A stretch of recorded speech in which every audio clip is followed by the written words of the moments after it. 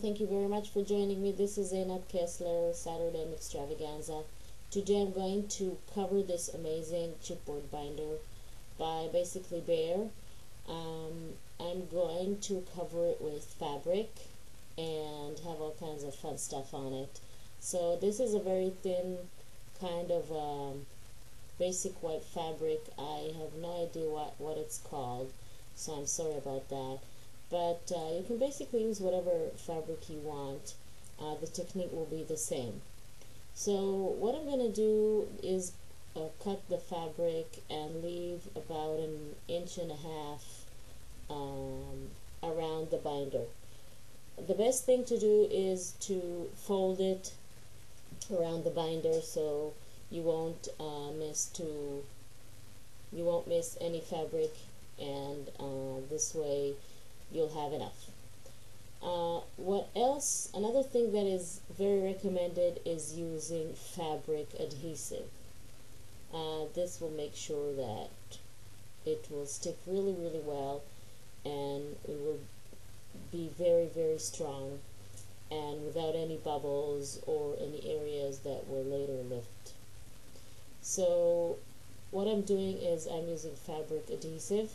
I started with the spine first, placed it in the middle, glued it on the fabric, and now I'm doing one side and then I'm going to do the other side. But basically what we're doing is a covering technique which you would use if you want to wrap a book or a notebook for school or something like that, just the same as you would do with paper. So this is one side. Just make sure to stretch the fabric so it will be nice and stretched on the binder. Now for the other side, what I love about this binder is that it's really thick, so it can hold a lot of pages inside. And what I'm doing is I'm doing a resolutions binder, and I want to put all my resolutions in, and I hope that will inspire me to actually follow my resolution and actually doing them, which is another story. So now the outer part is covered. I'm going to trim a little bit because it's too wide. I'm going to leave only about 1 inch around. Now you have to cut the corners. Now when you cover corners, if you want them to look very professional, it's the same with paper. When you cut the corner, don't cut it all the way to the binder. Leave about 1/8 of an inch or 1/4 of an inch margin. This way, when you do the folding on the corner with your paper or fabric in this case, it will really look very nice. You'll have a very nice corner and it will look very professional. Now for the binder area, what we're going to do, we're going to go in and we're going to cut into the fabric like I'm doing right now. And what we're going to do is we're going to have a smaller piece there that will only go up to the binder and not all the way, and cover it, the binding mechanism. So now what I'm doing is putting some glue and gluing the fabric. The really good thing about covering a binder or a mini album with fabric is very flexible. Sometimes with paper we're having a bit of a hard time because it's too thick and it sometimes tears, but you don't have these problems with fabric because this is what fabric's supposed to do, to cover everything from pillows to furniture to our bodies. So this is a very good way of creating a really cool cover that will also last you a long time.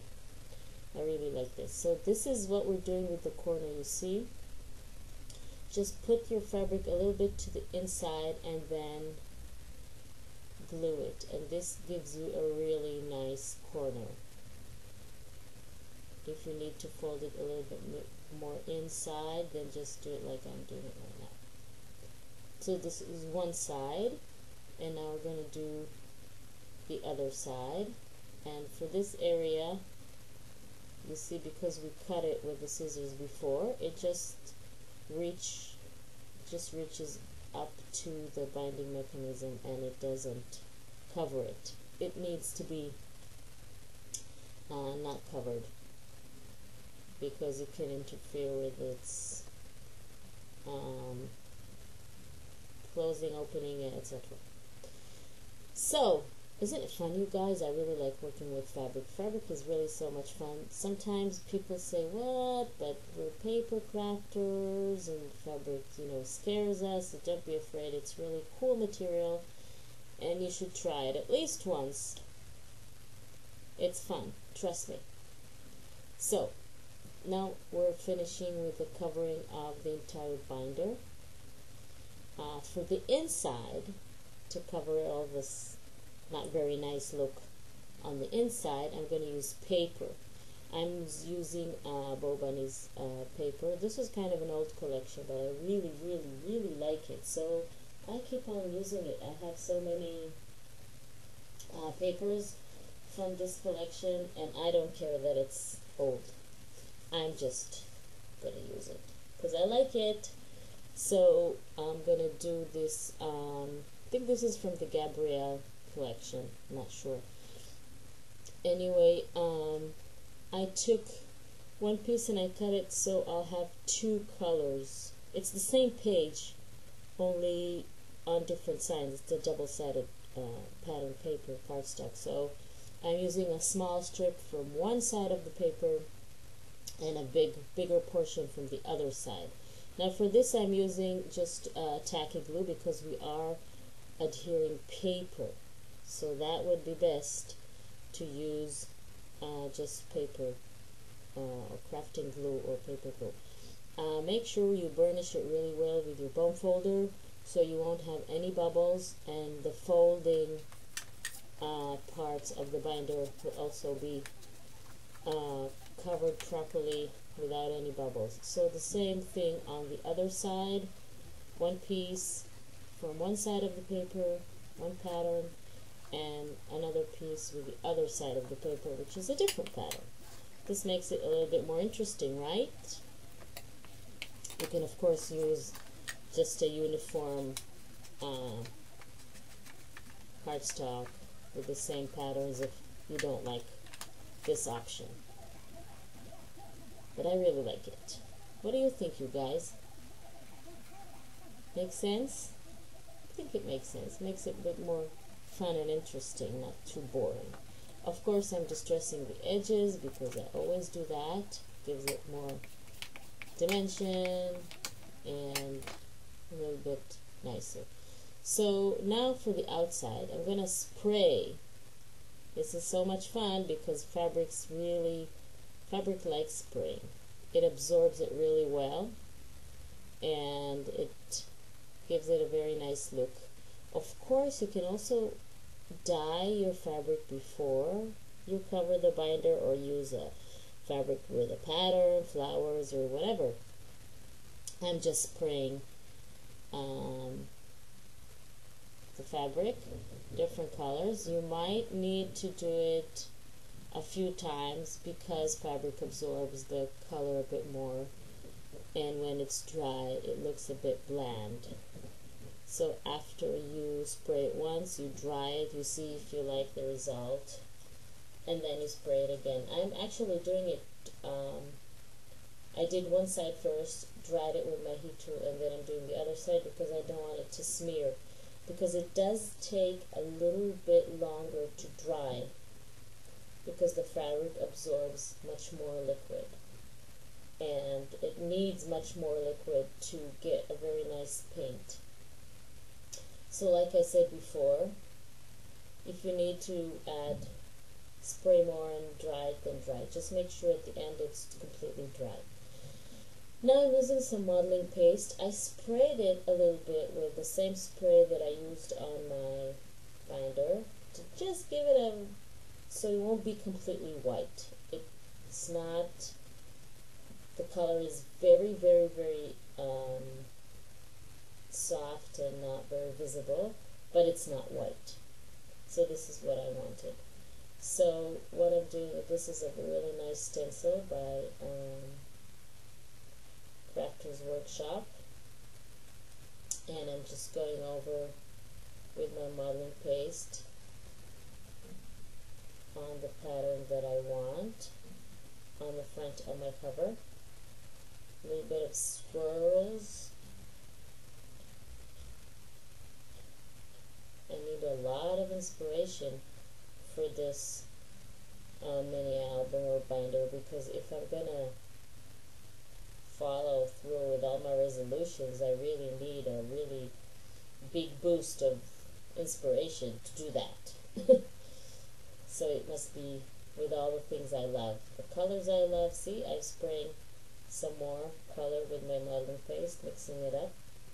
So I have first batch of modeling paste. So anyways, I was saying I have to have all the things that I love on the cover of this binder. So I will be drawn to it, and I will be motivated to actually follow all my resolutions. So now I'm drying my modeling paste and adding a little bit more swirls. If you don't like swirls, you can do stars, you can do squares, you can do hearts or flowers or whatever pattern that you like, whatever talks to you. I love swirls. I love the movement that they have and the kind of a romantic, happy feeling that they have. So make sure everything is dry. Now for my title, resolutions. As you know, I always start from right to left. This way I can spell out my title and not run out of place by the 4th or 5th letter. So I'm just dressing the edges of each letter sticker. These are Prima stickers. And this is going to say resolutions. I'm using 2 colors because I don't have enough letters from 1 color. So this way I'm using 2 colors, and it's actually coming really nice. Much more interesting than just using 1 boring color. This way it's more colorful. So this is a nice tip for you. If you run out of something, then you can always combine it with something else, and it's usually looks nicer than you thought it would. So this is the title, resolutions, and now it's flower time. So I'm adding lots of flowers to my binder again, so it will be nice and inviting for me to look into my resolutions and create resolutions pages to put in there.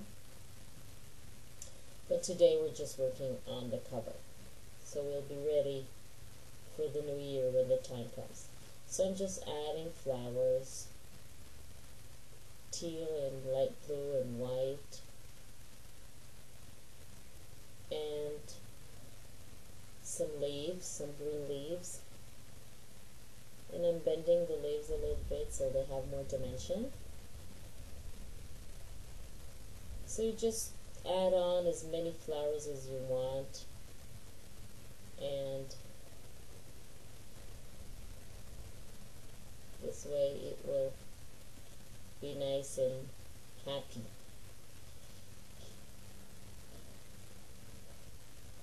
So a little bit more flowers. And some more flowers. You can never have too many flowers. Some small ones. I'm actually using a mixture here of Prima and some flowers that I don't even remember where I got them, so I don't know the brand name. Sorry about that. But sometimes I get flowers by the bulk in a bag, and they don't have even the brand name on them. It's just paper flowers, and they're super fun, so I don't care. I just use them. So now I'm gonna, this is distress ink, liquid distress ink. I'm putting it on baby towel, baby wipe, sorry. And what I'm doing is I'm distressing the edges like I'm doing on paper, but this is a better way to do it on fabric because it does it a little bit better than just regular distressing because it's liquid. So I'm going over all the edges, giving it a nice frame, and a few drops of alcohol ink just to have a little bit more texture and interest on my page. Sorry, on my binder, my cover. And now it's bling time, because you have to have a little bling on your project. So I'm adding rhinestones and crystals to the center of my flowers, as well as using two colors, green and light blue, and I'm going to put some here. I'm using my knife to help me put them wherever I want them to be, because sometimes they are not so obedient. You have to help them stick to where you want. And now I decided the background is too bland, so I'm going to use a little bit, add some stamping with just regular distress ink. This is forest green and which one is it? Let me check. And faded jeans blue. And this is like just a prima stamp with some letters on it. And you can see right away that it just pops the binder and just gives it so much more interest and fun. Now I'm happy. So basically this is it. This is how it looks on the inside. And now I want to cover this binder and this because I don't really like how it looks.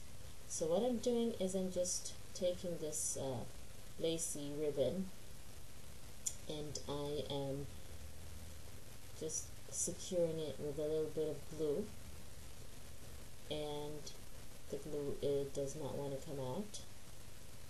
Come out, wherever you are. Okay, now it's out. So just tying it out on the outside, and it will give it a nice look. And a little bit more glue in here to secure it. And this way the inside looks really nice, and you don't see that it's cut there or it's not straight or whatever. You see, it just covers the floor of the binding mechanisms, and it looks really nice. So this is it, and now I have to fill it with my resolutions, and I have to follow them, and I hope I'll do a good job with that. Thank you very much for joining me. I hope I've inspired you just a little tiny bit, and I wish you all Merry Christmas and a Happy New Year. This is just a closer look of everything. So thank you very much for joining me, and I hope I'll see you all next time. And I love you all, and thank you for your support, and see you next time. Bye.